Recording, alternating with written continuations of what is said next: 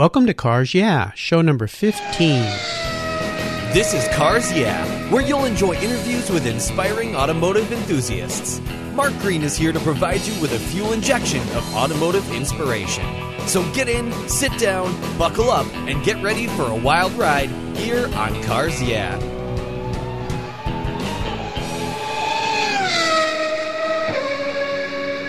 Hello, automotive enthusiasts. I am very excited to introduce my special guest today, Perry Stern.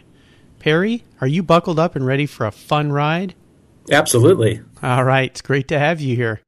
Perry started his automotive career over 25 years ago as an advisor at a vehicle consulting firm where he helped customers decide which vehicles they wanted and then helped them walk through the purchasing process. He has always been a car nut. That was his first exposure to the inner workings of the automotive industry. He left there in 1995 to become one of the original staff members of CarPoint, Microsoft's automotive website that launched in late 1995. Perry has worn a number of different hats, and in 2002, he became editor of the site. It is now known as MSN Auto.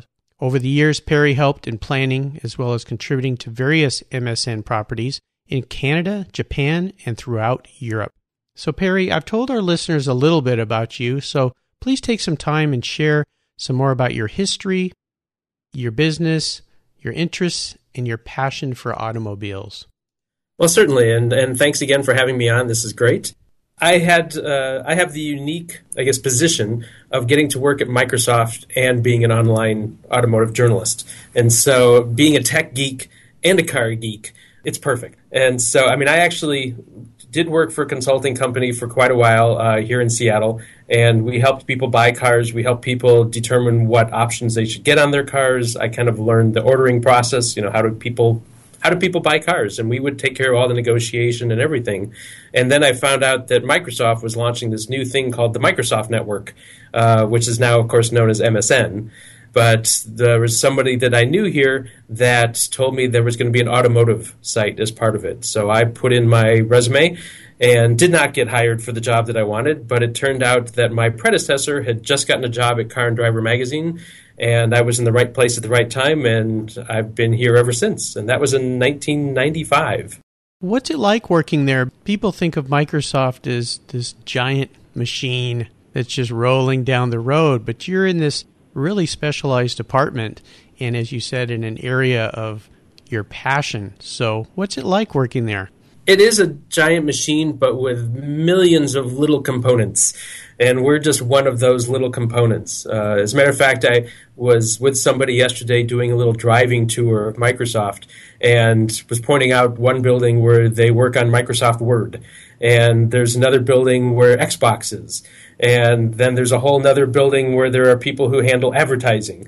And there are 60,000 people just in the Puget Sound area that work here, and there are 3 or 4 of us that work on the auto site. So it gives you an idea of how small our little box is. Only 3 or 4 people on that entire site. Wow. We work hard. We know how to make it work. But when we first started, there were a lot of challenges to do media at a tech firm. Microsoft, there are still times when they're not quite sure what to do with us.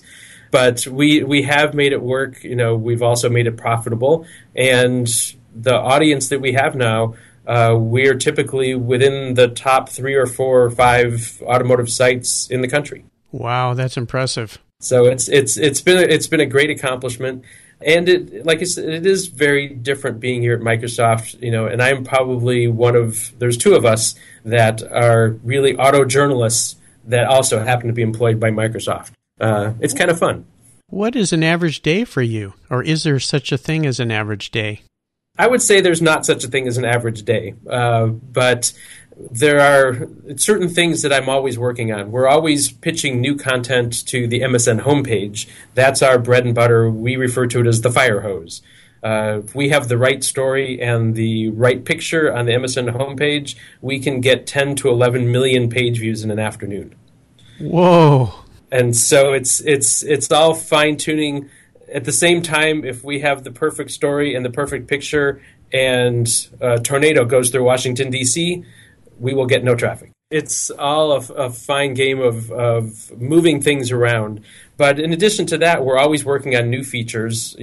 That's one of the advantages of working for a tech company is we get to do new things where, for example, a decision guide we're working on, where we'll have all of the data for every car available in the country and a slew of filters so that you can decide that I want a car that has four-wheel drive and is a station wagon and has 400 horsepower, and I'm describing the car I want, and leather interior and whatever other features one might want, and it will narrow down the list to the cars that auto journalists like. Oh, wow. And will it come up with a way to pay for that, too? Unfortunately, that's the part that I'm still lacking, which is why that's not what I'm driving. I understand. And actually, and as an auto journalist, it's even tougher because I'm driving a different car every week. And so when that car comes along that I really do like, that I really want, I still have to give it back at the end of the week. And so it's nice to have, nice to be able to say that I've driven the such and such, but it is always hard to return the keys sometimes. Well, I see you at a lot of different automotive events, and I always think, wow, how much fun it would be to get to do that for a living. I know that one of the images you sent me, you were at the track at Laguna Seca driving a Subaru. So do you get to drive a lot of cars in this job? I do. We actually have one or two cars every week that comes to our offices here for us to drive and then review. We also travel around the country, actually around the world, to drive different cars. And, a couple standouts recently. I was in Spain last month to drive the new Lamborghini Huracan. Oh, my goodness. Which, that was a good day. Yes, a very good day. At the track there in Spain where the F1 guys train? No, it was a different track. It's a privately owned track, Ascari. Oh, okay. And so it's one of these places where the F1 drivers keep their private cars, and it's more of a resort that happens to have a racetrack. It's the ultimate place to go spend lots of money, I would imagine. Oh, goodness. So I imagine your significant other goes, I feel so bad for you having to go on this business trip. I tend not to tell her about the different places I go. She prefers not to know about the hotels. Yeah, they sound like they're pretty nice places. So that sounds like a lot of fun. And how was that Lamborghini? It was fantastic. I mean, the best part about it was that it's ridiculously fast. It's not a car for the shy because it will get more attention than you possibly could want, especially in the green one we were driving. But the best part about it is it's so easy to drive. I mean, that seems to be the new thing with supercars, is that they're not, just scary cars that you drive in short distances and then you go park because you don't want to hurt them, or you don't want them to hurt you. With the Lamborghini, it felt like you could just drive it as a daily driver if you really wanted to. I don't know that you would want to, but you could. I interviewed the other day Steve Anderson. He's an illustrator, and he mentioned a Lamborghini that he had, an older model years ago, as a glass coffin. So he loved that car. I've heard that the seats in the Lamborghini Countach were described as feeling like church pews. Yes. Probably not something you'd want to sit in for a lengthy time. Whenever I go to car shows on the weekends, everybody always gathers around the Countach. Oh, yeah. There are exotics at Redmond Town Center. That's the one I was talking about. Yeah, my friend Mike drives his up there. In fact, I had the pleasure of following him once up to that event. And boy, I just rolled all my windows down and just listened as he accelerated as I tried to keep up. And I think every car he passed had their cell phone sticking out the window, taking a picture. It's amazing how the car enthusiast will come out of the woodwork. And some of these people may not have even known what it was. But when you see a Countach, it's going to get attention, even if you are used to driving Honda Accords. Absolutely. Perry, this part of the discussion, I like to talk a little bit about a success quote that has some special meaning to you in your life. It's a really good way to get the inspirational tires turning here at Cars Yeah. So take the wheel. So I would call this more of a phrase I live by rather than a quote necessarily, but it's getting to point B from point A should not be as important as the journey in between. I take this to heart when I'm driving a car. I take this to heart in my everyday job. I mean, if I had gone, started this job and immediately became managing editor from the day I started, I would have failed miserably. I had no experience. I didn't know what I was doing. Through my journey here, as I've mentioned, as you mentioned in my biography, I've worn a lot of hats. I've done so many different jobs that now I'm to the point where if anybody in my staff isn't here, I can do their job. I can do anybody's job here. Uh-oh, now they know they don't have to show up. Yeah, there's other things that could cause problems with that, though. Of course. But I find that the learning that you have on the way is so much more useful than actually getting to that final stop. In fact, in some cases, you don't really want to get to that final stop right away. And the same thing, when I'm test driving a car, if it's a fun car to drive, like I had a Jaguar F-Type. Nice. I needed to, my wife sent me to go pick up something at the grocery store.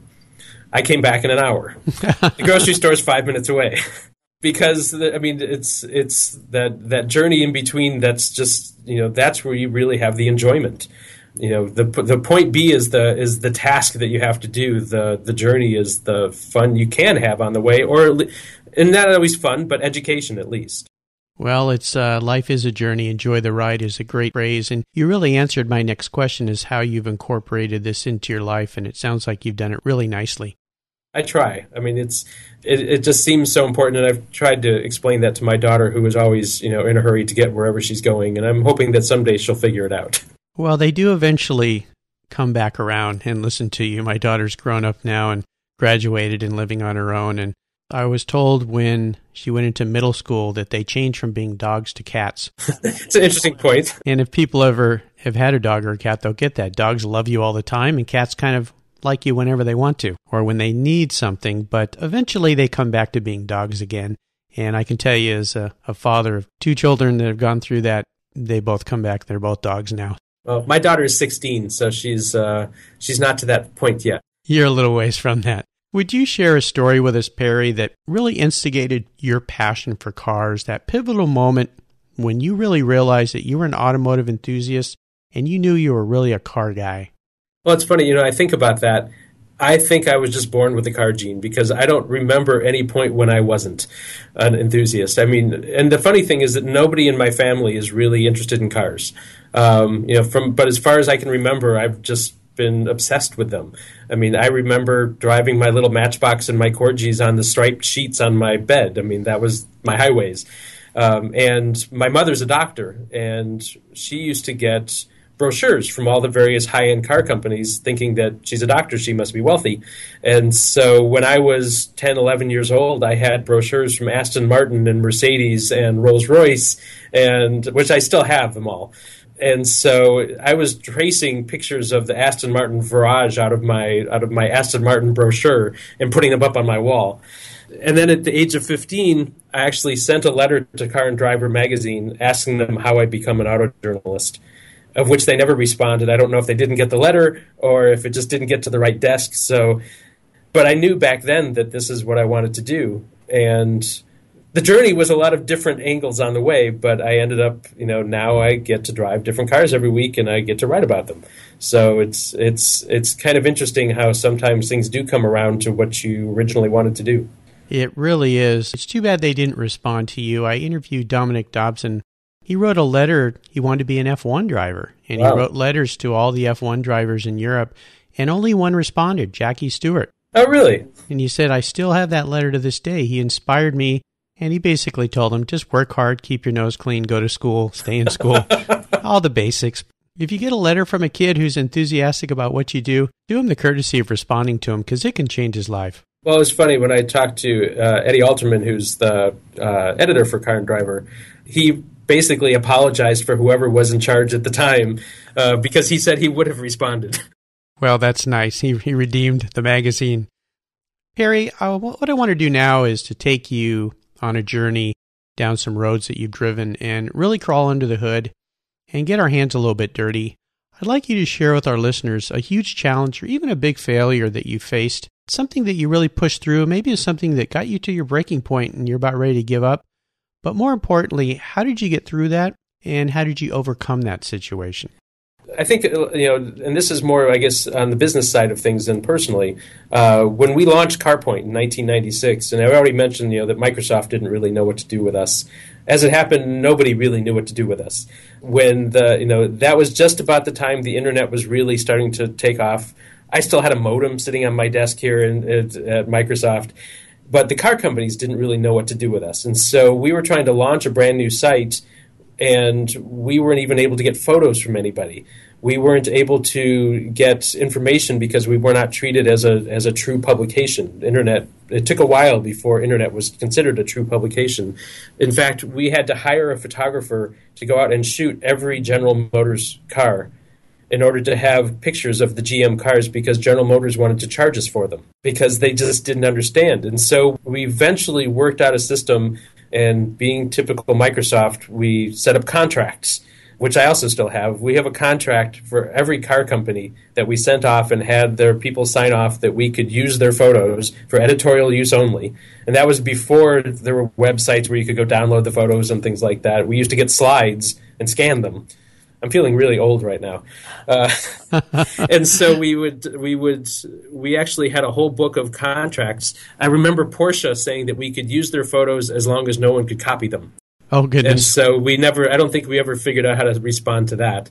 But we eventually overcame that and came out with a site with photos for every single car out there. It was a difficult thing to get over, and even in the local auto journalist group here, my boss at the time, Mark Hickling, and I decided to join, and there was considerable protest that we were not a true journalistic outlet. And but we also had a number of people that were on our side, and we pushed through, and we kept explaining to them what we're trying to do. And obviously, it seems this internet thing is going to take off, and it worked out well for us. But at the beginning, we weren't quite sure we were going to make it past all these hurdles. Wow. Well, you were truly pioneers, and I think it's safe to say this internet thing is going along pretty well. Harry, let's talk a little bit about an aha moment. Let's shift gears and go to the other end of the spectrum when you got to a point and you really realized that, this automotive industry thing is really going to work out, and this is a career path for me that is something fun that I can wrap my passion around. Tell us the steps you took to turn that aha moment into a success. Well, I think it was when I started working for the consulting company. And I'd always been a car nut, but the closest I had been to working in the auto industry was working for a rental car agency. I got to drive cars. That was fun. But when I saw the ad for and actually it wasn't for an auto consultant necessarily, it was to do customer service for a buying service for a local firm here in the Seattle area. And so I applied, and I was able to get the job. And I think I mentioned earlier, it was my first view of what the industry was like. I mean, my boss wrote a column for a local newspaper. He did some radio work, and I was able to really learn about the cars, learn about what happens in the industry, learn how people buy cars, learn how people negotiate for cars. At the same time, I learned the other side of it, the editorial side of it, because he was a journalist, and they got press cars, which I had never heard of them giving people cars to drive to write about. And that was the first time I got to go drive press cars, even if it was just to go get gas or something. But I got to drive a Viper, the first Viper when it first came out, and that was just an absolute thrill.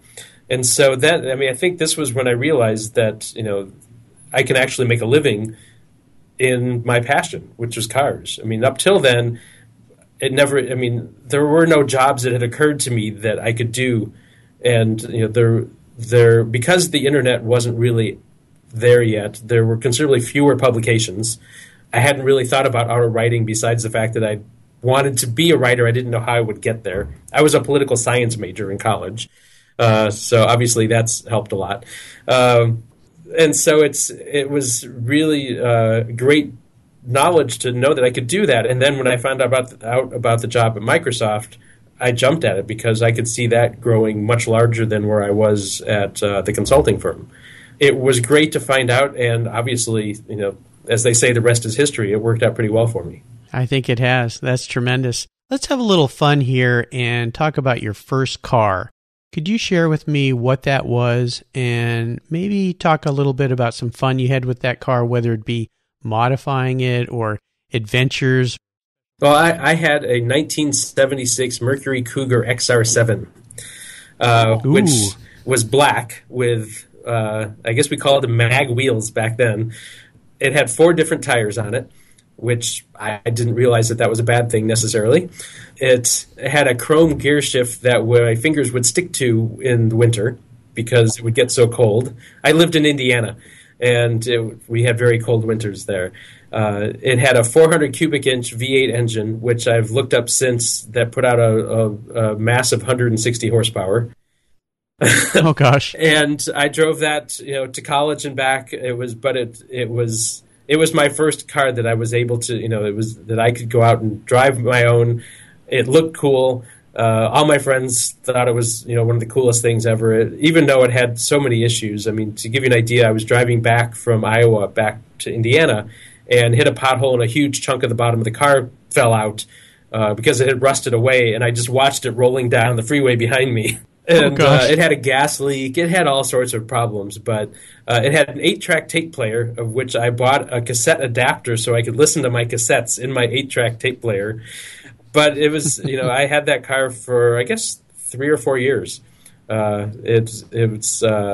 father had a construction company. I once used it to help push a very heavy water heater into a dumpster. It was a plow. It did all sorts of things for me, but it was one of these cars. I'm sure you're familiar with it. It had mostly hood, a little bit of passenger space, and a little bit of trunk. So not the most useful car in the world, but I loved it. It was cool. That was all that mattered. It was much cooler than the next car, which was a 2-tone green Chrysler Newport. We won't talk about that. No. A little seller's remorse here. Is there a car you've had in your past that you really wish you hadn't ever let it go and you'd like to have it back? I do. I used to have a 1988 Toyota Celica All-Track Turbo, which is, I never realized at the time how rare the car was. And it was one of those things that I probably shouldn't have even bought it because it died on the test drive. I had to walk back to the dealership. And I bought it anyway because I really liked it and I really wanted it. At the time, I had older Celica before that one, and this one had a whole 190 horsepower, which, at the time was massive. And the car was just absolutely a blast to drive. It was, manual transmission. It had great traction. Burned through the clutch a couple too many times when I tried to do, fast starts, and the wheels don't spin, so something has to spin. But I finally did sell it. It had its issues. It was probably the lemoniest Toyota probably ever built.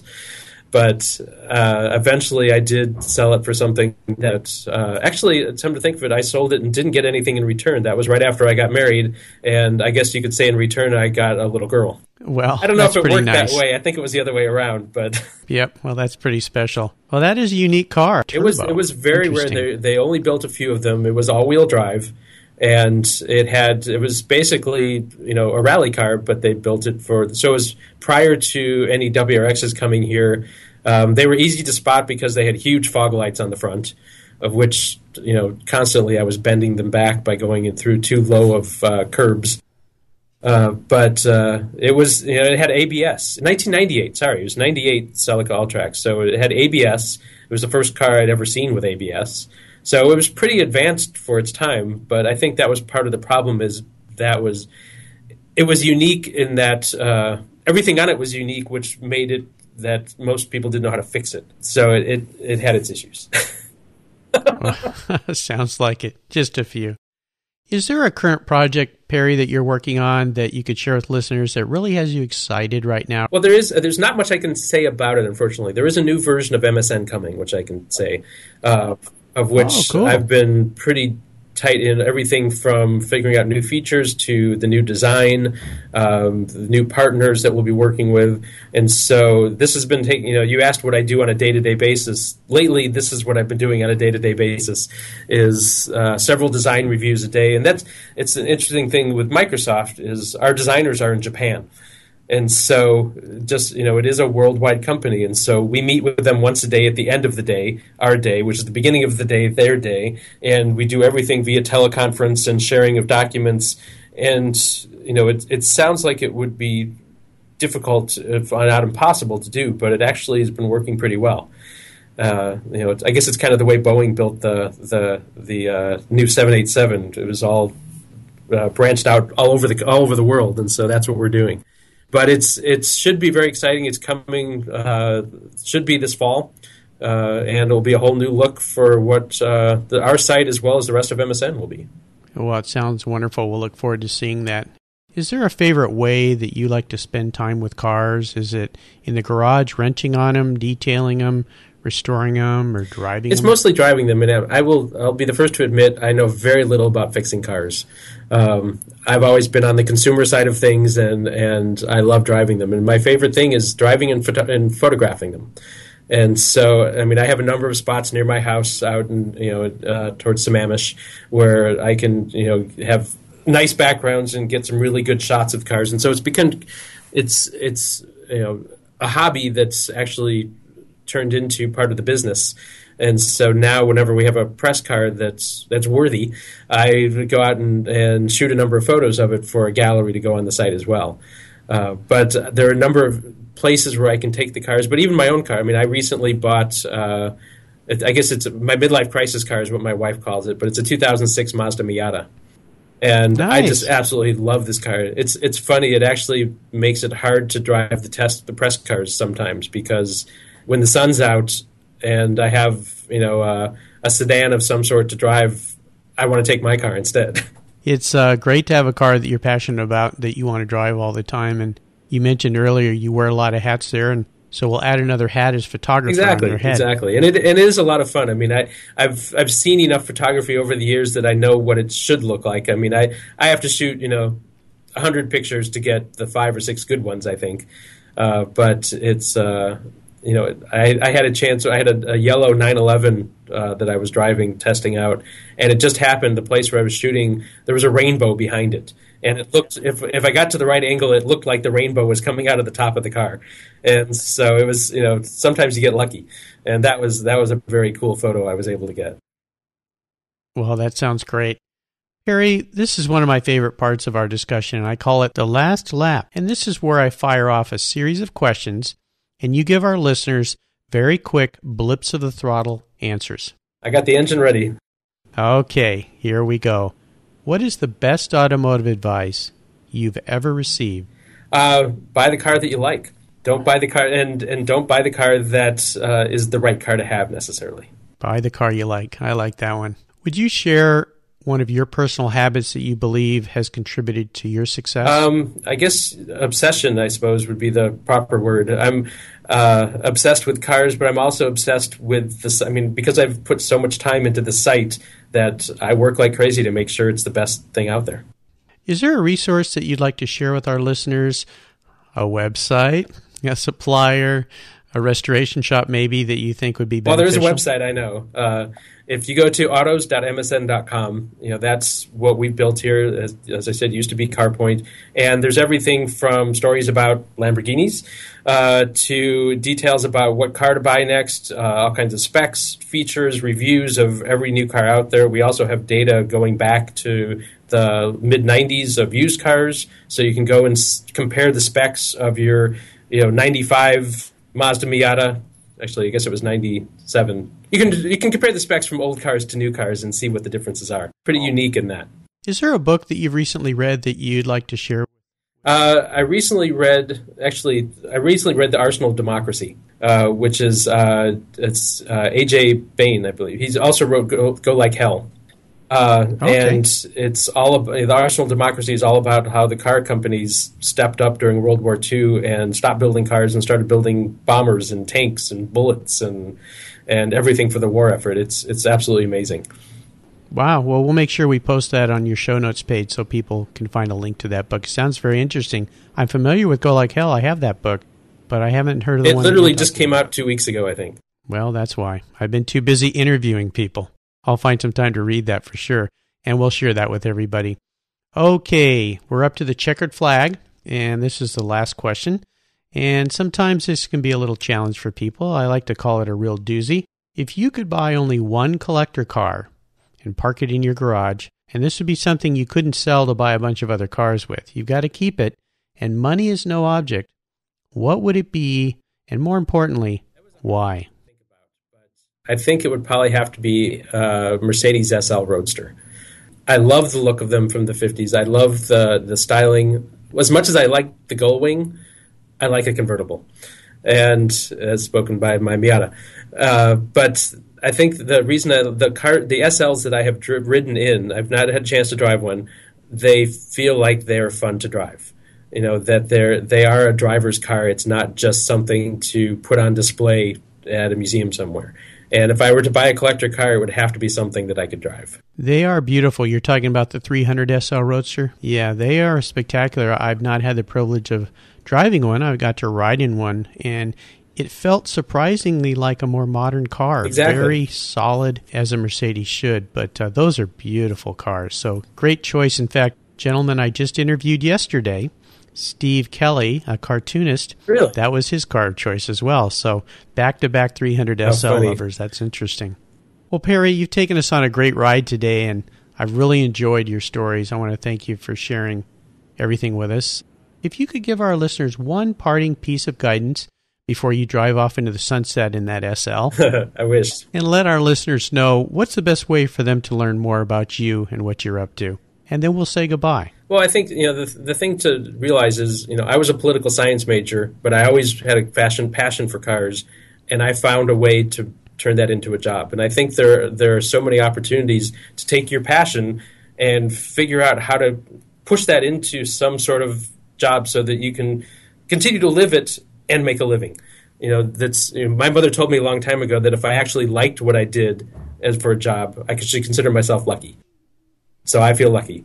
And what's the best way for people to learn a little bit more about you? Really, it'd be up on the autos.msn site. I mean, if you do a search for me, you'll find all the stories I've written, and obviously a lot of photos that I've taken now too.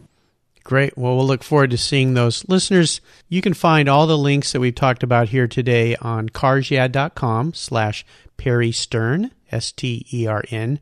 Just go to carsyeah.com and type Perry in the search bar, and it'll pop right up. Perry, I want to thank you for being so generous with your time and your expertise and sharing your experiences in your life with our listeners. Until we talk again, we'll see you down the road. Thanks so much. It's been a lot of fun, and we will definitely see you on the road. Thank you so much for joining us on today's ride here at Cars Yeah. Drive on over to carsyeah.com to find show notes and inspiring automotive fun. Download your free copy of Filler Up, a fun book filled with gorgeous photographs of fuel filler fun, including quotes from more inspiring automotive enthusiasts. Download your copy today, and we'll see you next time on Cars Yeah.